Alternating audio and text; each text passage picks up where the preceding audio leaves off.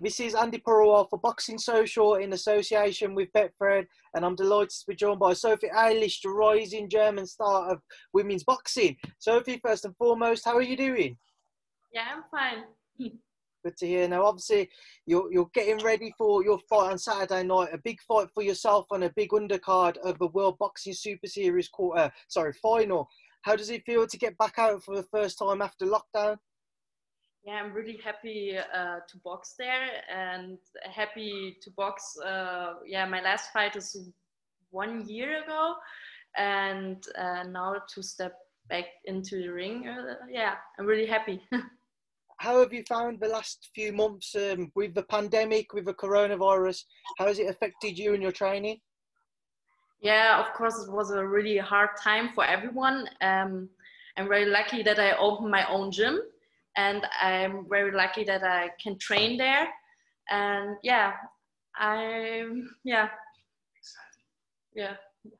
that's I'm working on my English. No, that's okay. That's okay. I understand everything, but to speak it's a little bit hard. I know everything, but I'm learning.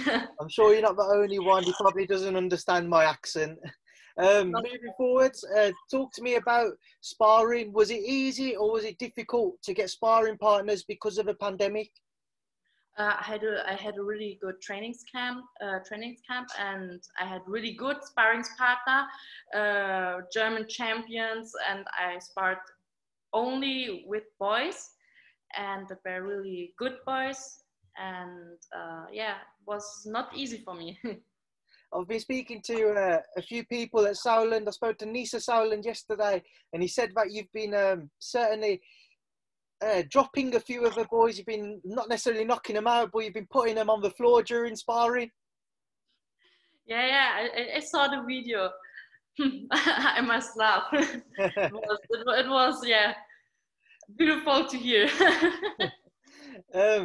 Moving forwards again, talk to me about Saturday night and your opponent. What do you expect from Edina on Saturday night? I have respect for every opponent. They step with me into the ring, and I saw a lot of fights from her. She boxed against good opponents, Michaela Mayer, Amanda Serrano. Then, of course, our other German woman, Nina Meinke. Yeah, and I saw a lot of fights. And we have a plan, and we will see what it goes. What type of style do you think she'll bring to the fight? How do you think she will approach the fight? I think I'm a fighter. Like I like to pressure the other opponent, and maybe she is then on the back foot. Yeah, and then I have the control that's better for me. But of course, I'm also very I can box a lot of styles. Also when I'm on the back foot, and also when I go a little bit pressure more.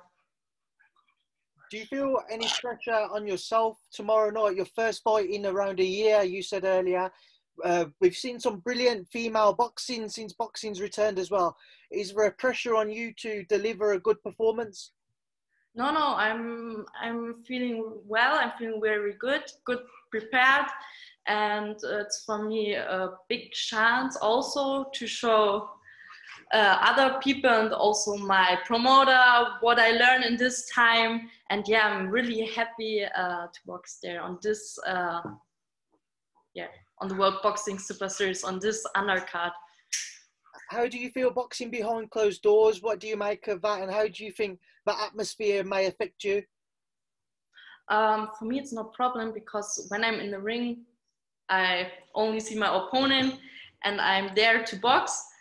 But of course, with people, it's a little bit more better. They motivate you more, but I think I'm there to box, and the people watching on TV. Once again, to refer back to my interview with Nisa yesterday, he said that maybe within 2 or 3 fights, he can see you challenging for a world title.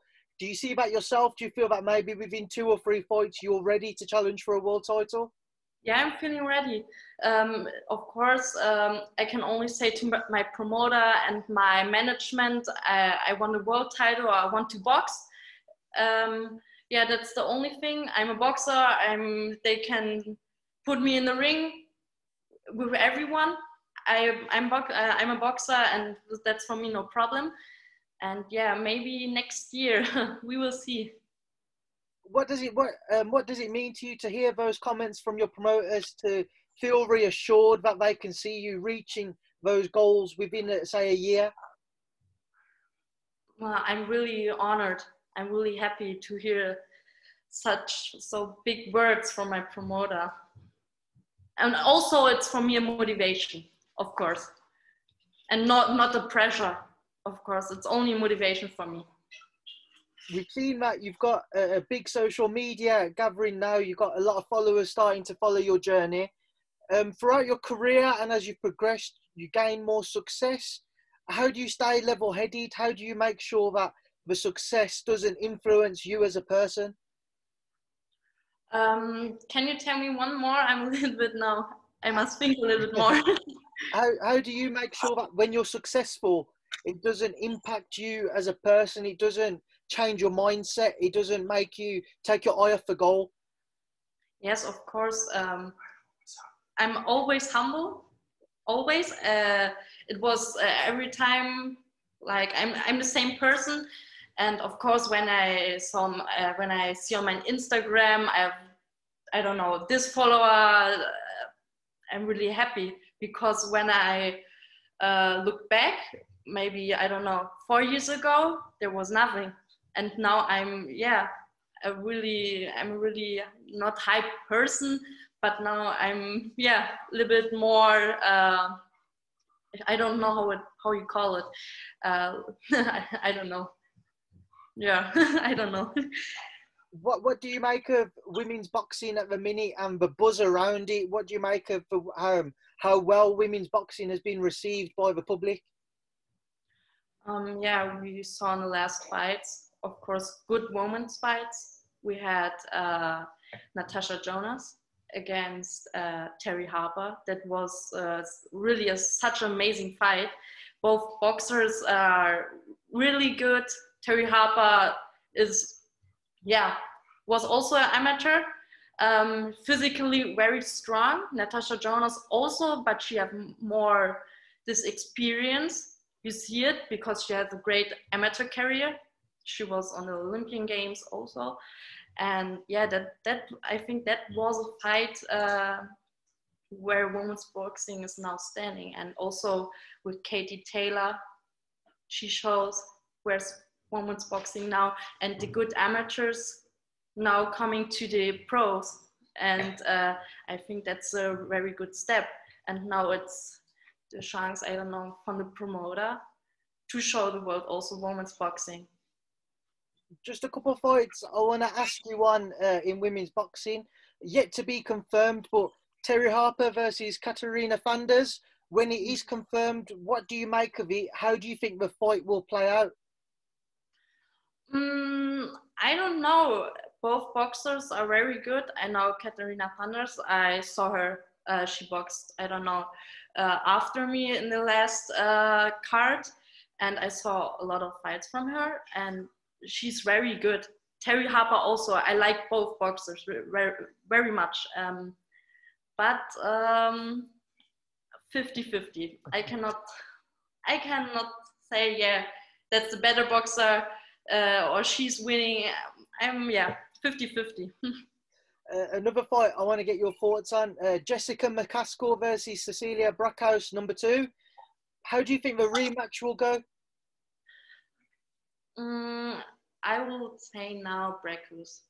She will come back stronger and she will say, now that are my belts. Sophie, I will leave you now to enjoy the rest of your evening. Thank you for your time. Before I let you go, what would you like to say to everyone who watches our interview? So I want to say thank you very much. Also, I don't know, the whole people, they follow me on my journey. And of course, you will see on Saturday a good fight. Sophie, thank you for your time. Good luck on Saturday night, and I'm Thank sure. you very much.